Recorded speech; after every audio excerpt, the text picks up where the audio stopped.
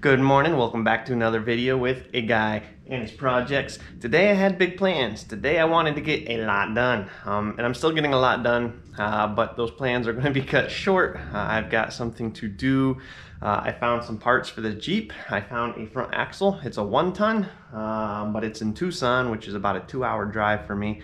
So I'm gonna leave here pretty early this afternoon, drive out there, grab the 1-ton, come back. So that's going to put a damper in what my original plan was, which was to get the head gasket, the rear main seal, the timing cover gaskets, the oil pan gasket, obviously with the rear main seal, the transmission pan gasket, and all these gaskets I was going to try and get done. I'm probably not going to make it that far. I don't even know if I'm going to finish the head gasket, but that's what we're going to start with today, because I can finish up tomorrow. I've got tomorrow off as well, so we're going to do that. Not quite the day that I had planned, but it's a day, and it's going to be a good day. So I got up a little bit early. Let me rephrase that. I was going to get up a little bit early this morning because I knew it was getting cut short to go to Tucson in the F-250, but I ended up sleeping in. So it's like just after 6 right now, but it's all right. That gives us 6 hours to play around with this thing. So let's get started. First things first, we're going to remove the hood to give us room and light while doing the head gasket. So to do that, we just removed the hood light, and now we're going to pop these hinge bolts loose. I do apologize. At the time of this voiceover, I am running a little bit of a head cold. I would not worry. I know President Biden has threatened a lot of us with death if we don't get vaccinated, but I think I'm going to survive this bout. Anywho, we're just going to remove the hood. You saw I put a box there as a spacer just to keep the hood from latching while I pulled these off the studs. I did not want to pull the hood off by myself with it standing up for fear of breaking the windshield. So by laying it down, it just allowed me to have leverage on my own. All right, so first things we're going to remove is the air box. It's the most in the way of everything, so we're just going to peel that apart, peel all the hoses off, probably break all the plastic and rubber. This vehicle is very old and very original, so a lot of stuff breaks. We're just going to go through pretty much everything connected to pretty much anything on the engine is going to get pulled apart, unbolted, unscrewed, whatever. This is all your throttle cables, your cruise control, all that good stuff coming off the throttle body. Yes, I did break the cruise control plastic clip. Stay tuned. I'll show you how I fixed that later. Now we're going to pull the coolant hoses off of the thermostat housing. Thank you. And now I'm just going to vacuum with the wet dry vac all of the coolant out that I can to help eliminate any mess later. This did actually help quite a bit, believe it or not. All right, so your rail right here on the driver's side of your valve cover, that was actually really hard for me to get off. It was seized in place. I used a long screwdriver to help leverage it off. Once that broke off, I could access all my bolts, so I drew a little diagram on a piece of cardboard where I put all the bolts. Most of them, I think all of them are actually the same size, but this did help. Some of them are studs, some of them are bolts, and this was very helpful in keeping track of what went where and all that good stuff. So pretty much that's all there is to it. I highly recommend doing something like this. If you're confident enough, then you're good. All right, so here is our exhaust. This thing makes so much noise. It's all broken. The hangers are broken. To get the header off the exhaust manifold, I went ahead and I unbolted the exhaust from there, and then I decided, you know what, this is so rusted and crappy, let's just get rid of the whole thing. So boom, there goes the exhaust, there's your front pipe, and there's your catalytic converter and muffler, and your tailpipe. Alright, so this is, once you get that done, there's some bolts. I couldn't get a camera down there. Just find all the bolts holding your intake and exhaust manifolds to the block and pull the gasket out. All right, cross my fingers there, hoping we can get this cover off, and it came off really easy actually. We kind of rolled it over in place and then pulled it out, And there she be. And then you're going to take your gasket off of there. You're going to have to clean all this up later, but we're going to take care of that later. Right now, we're just removing stuff. These bolts are in there super tight. I used a 2-foot breaker bar to help break these loose, and it was fine. You may need something longer if you don't have as much fat in your stomach for leverage. It wasn't bad, but yes, it was a struggle for sure. But yeah, just break them all loose, pull them all out. There's several. Something to note for the head bolts. On the inside of the valve cover, I had all bolts. The new kit I ordered came with 2 studs for the inside of the valve cover. I just made up where I wanted to put them. I couldn't figure out where they're supposed to go, but they don't seem to affect anything differently. All right, so this pulley I removed. This is right in front of your AC compressor. There's a bracket that the compressor mounts on, and that screws into the head. So I had to take those 2 bolts out, which in order to take the 2 bolts out and move the compressor, I just went ahead and removed my belt. We replace it later, just put a brand new one in because why not? And now you can get a little box wrench in there. Speed wrench would be recommended, and pull the 2 bolts out holding that bracket to the head. At that point, I used a little breaker bar and just popped the head off of the block. This thing is super heavy. I actually make it look really easy right there in the video. I don't know what I ate for breakfast that morning, but apparently it was good stuff. All right, so down here is your pistons and cylinders and all that good stuff, whatever. The coolant in there is probably just from the block, or I mean the head. I don't think coolant's running in these. I think it just happened when I pulled everything apart. But that's your gasket. You're going to have to remove that and scrape everything clean. It was a pretty heavy-duty gasket. I don't know that it's been replaced before. Maybe it has, maybe it hasn't. Either way, we're just doing this as a preventative measure with 250,000 miles, and it's a 1994. All right, so now I grab the wet dry vac again. We're just going to clean up all the liquid in there and all the random parts of gasket. And then I'm going to sit here for the next 6 weeks and scrape gasket off. This took forever. That's not a wire wheel on my drill. It's like a soft wheel. I don't know what it's called, but I'll link them down below. All right, so then you're going to go to your block and you're going to do the same thing. You're going to clean all this up. I'm going to link all these gasket scrapers I use down in this description below as always. All right, new gasket's going to go on. Pretty hard to mess this up. It only fits one way, so not too horrible. Just going to put that in place. Again, I make this look pretty easy, and I don't know why, because it did not feel easy. That thing is heavy, and you're just going to gently and easily try not to mess up your gasket while you put this in place. I did not use any RTV on the head gasket. It's just there as it is. I will link the head gasket below, or the gasket kit I used. All right, so now these bolts, I'm going to put one in each corner dry. I'm not going to torque them down. I'm just going to put them in place to make sure the gasket is in place and doesn't move. Something to note when you put these bolts in, it does say wet torque specs.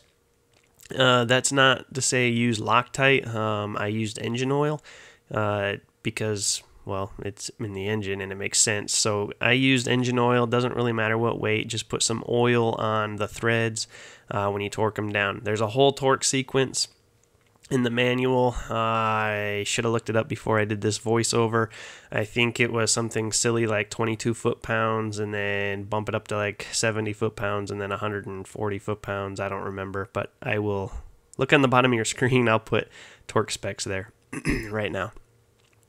The torque specs I used came out of the repair manual, which I will also link down below. But yeah, so get all these bolts in. Boom, boom, boom, boom, boom. I'm using just a little ratchet right now just to get them started and get the heads of the bolts or studs in place. Once you get that, that's when I grab the torque wrench, which is right here. Boom, boom, boom, boom, yada, yada, yada, and moving on. The torque sequence usually has you starting from the center and working your way out. This is to eliminate any gasket issues, theoretically. Doesn't mean you won't have any, but that's typically the reasoning. All right, so I'm using a crap ton of Teflon tape on this driver's side bumper corner. You can use pretty much any kind of sealant, I believe. I use the Teflon tape. This is just because it is in contact with the coolant. You don't want that leaking up and out or into the oil or vice versa. So that's where we're at with that. Now we're doing our final torque spec. Alright guys, quick update. I'm calling it quits for now. It is 1 o'clock. We didn't get as far as I'd hoped. I was hoping that I would get the head gasket installed. Well, it actually is. I was hoping I'd get the valve cover and everything put back together. I wasn't expecting to get everything put together, but I was hoping to get the valve cover. Didn't get that far. I spent a lot of time cleaning the gasket surface on this, guys. So, summary of where we're at now. Head removed. Everything cleaned. I tried to flush out the coolant passages as much as I could because it looks like there's oil in there too. New head gasket down. I've got all these head bolts torqued down, and that's where we're at right now. So tomorrow, hopefully I can put the valve cover on, the valve cover gasket, put the, I don't know why you're staring at me. So hopefully tomorrow I can put the valve cover gasket on with the valve cover, get the exhaust manifold and the intake manifold, that's backwards, intake manifold, exhaust manifold mounted again. And at that point, we're ready to test, minus the fact that, well, I broke pretty much every single one of these vacuum lines on this Jeep. So I'm gonna have to figure out vacuum line issues. But other than that, we are looking good, hopefully. The head, I put a straight edge on it with a flashlight. I didn't see any light, so I think the head is straight. I don't know why there's oil in the coolant, but for now, we're going to put this together, find out where we're at. In the meantime, I gotta go get an axle for the front of this Jeep. It's gonna be a Dana 60, 2 hours away. I'm gonna leave, well, I'm gonna go take a shower right now and then take a 2-hour drive there and a 2-hour drive home. All right, it's the next morning. So I'm kind of made a mess. Actually looks like more of a mess than it is. For some reason I got a lot of drainage in my throat right now, but hopefully I'm not getting sick. But anyway, so it doesn't look like anything changed overnight, which is good. So my first plan of attack, I'm gonna have to clean up the valve cover because it's got nastiness everywhere. Once I get the valve cover cleaned up, we'll go ahead and put the rods and all that stuff in here, put the valve cover on, and then I'm going to clean the mating surface on the intake and the exhaust manifolds. I'm going to do that after this is on so I don't end up with debris flopping over. Once those are in place, get them bolted in. I'll probably clean the throttle body because that's nasty, and then after that it's just a matter of remembering where I put all the bolts and nuts for everything. Because it does seem to be some oil in the coolant passages, I'm going to hardcore flush this system out with the hose, and then I'm going to put some coolant in it. I'm going to run for a few miles, change the coolant, and do that again, and maybe go 1,000 miles, change the coolant.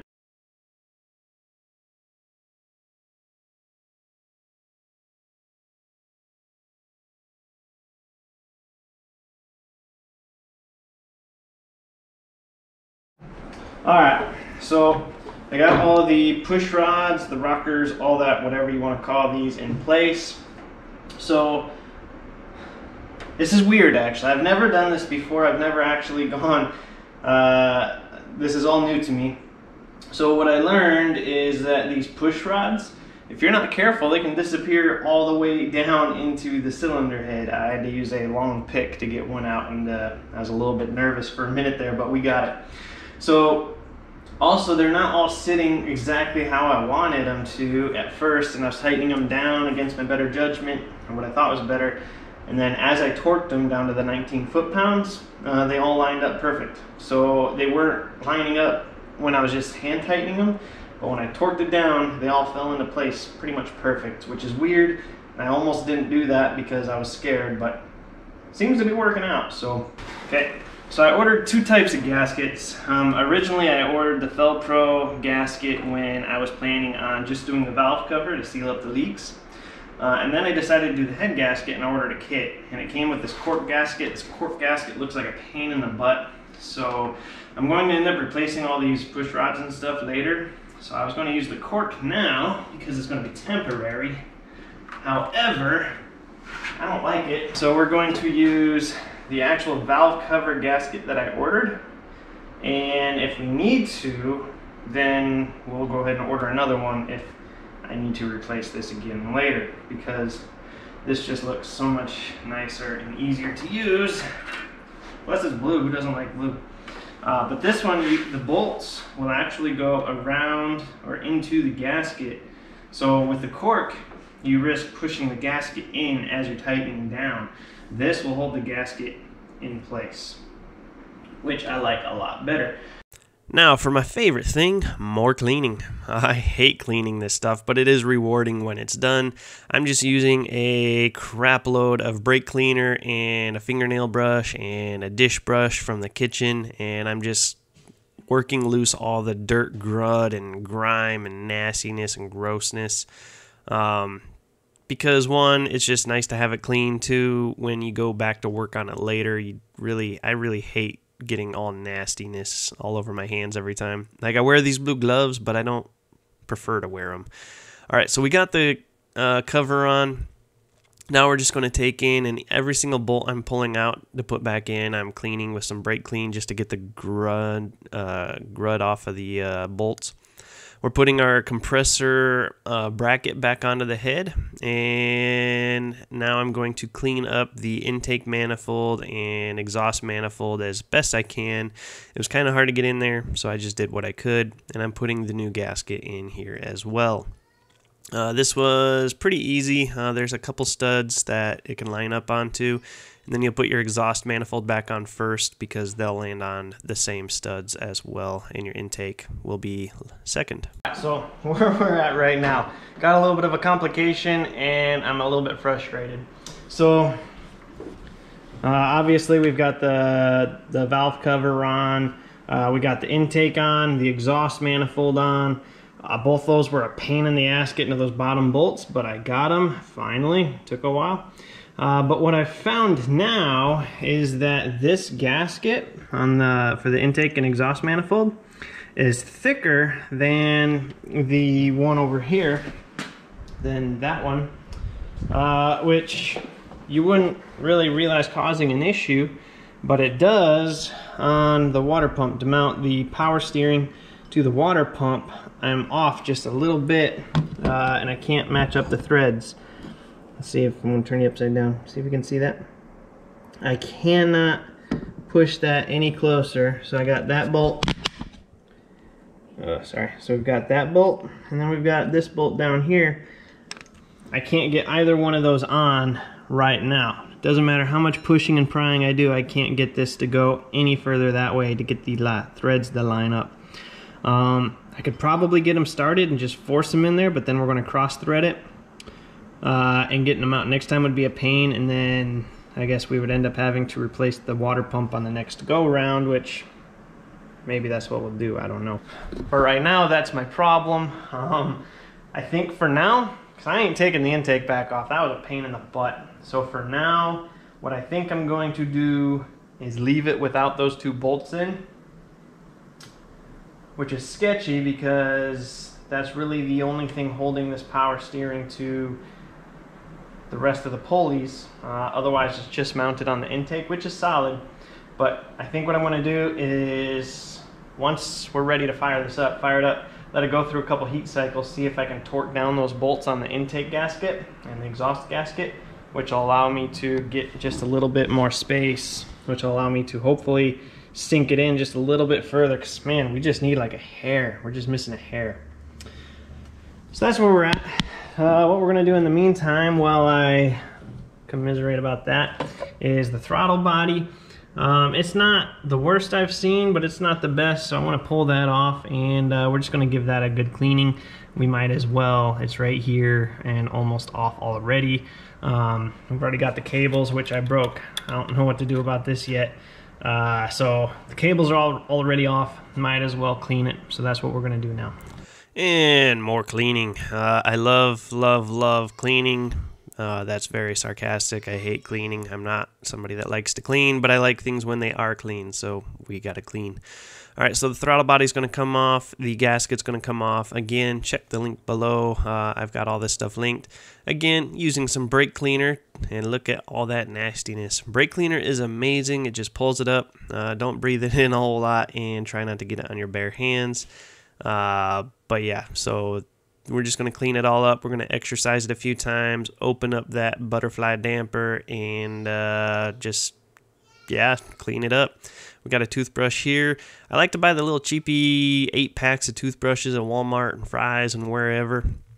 I go through them quite a bit in the shop, and they're just very helpful to get things clean.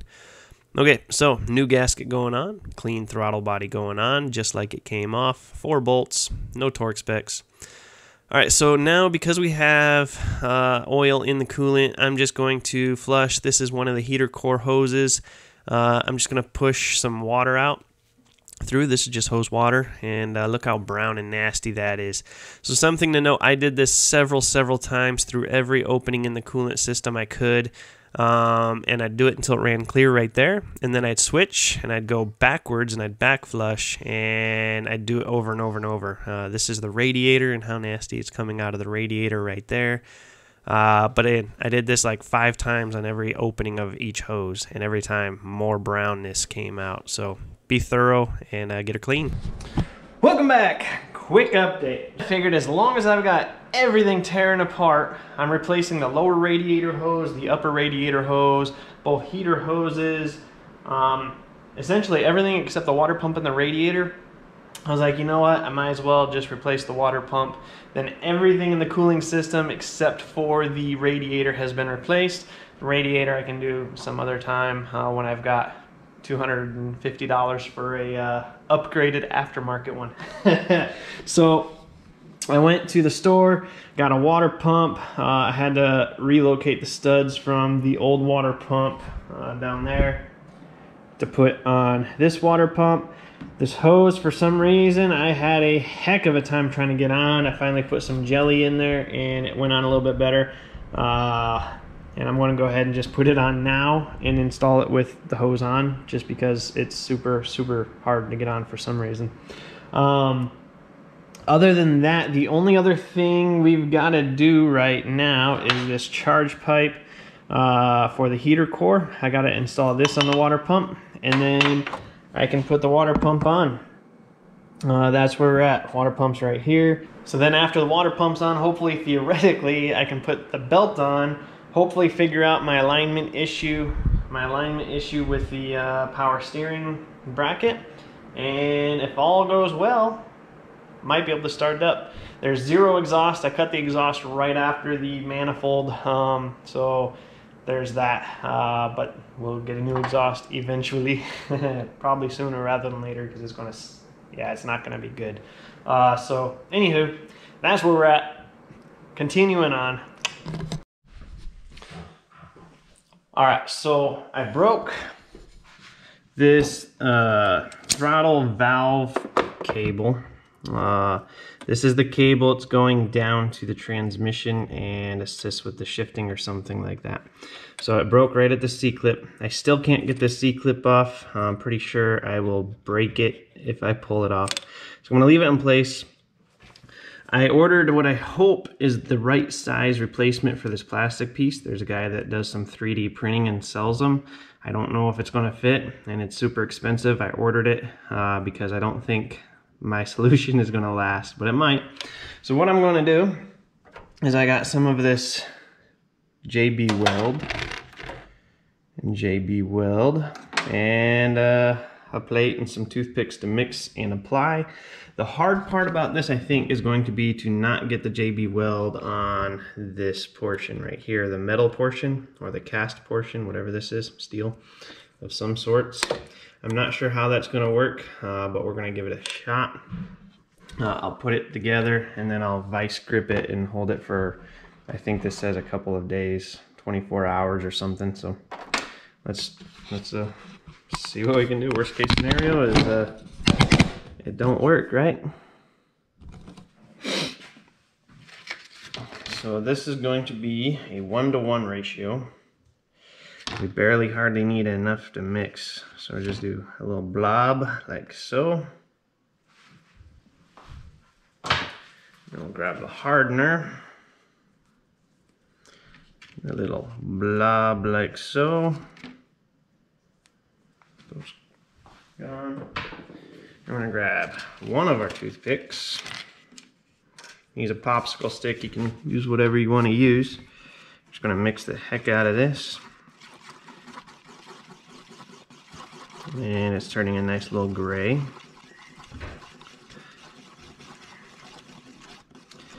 Okay, once it's a nice gray color, I think it's ready to apply. I'm gonna grab just a little tiny dollop.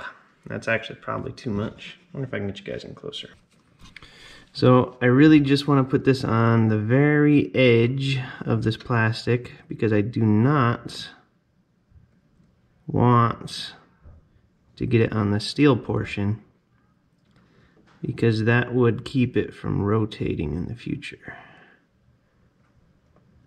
Okay, I think I got a little bit too much over here and I don't want it to fall over onto the steel. So just move it.